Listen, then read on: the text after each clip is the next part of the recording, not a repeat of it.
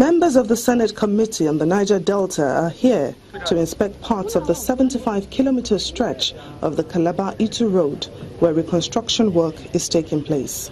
It goes past it to reach into Akwa Ibom State. The entire length of the road where we're intervening is 75. It's bad across. So we're intervening in several points across the road. The committee, which commends the venture as ambitious, is however disappointed with the condition of the project for the University of Calabar in Cross River State. 5 years ago, and back at 6 years ago.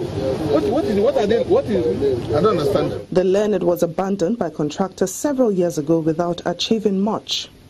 Same thing with the 15-kilometer Adiabo-Eseku Road in Odukpani local government area of Cross River State, which contractors are accused of completing by only 19%, in spite of the 36% of the contract sum, amounting to about 1.56 billion naira released to them. When questioned, the contractor tries to defend himself. If you go beyond the sand field that has been done there, for the whole of that spread in the swamp, the sand that has been buried there is more than 6 meter depth of sand in many places. Objection.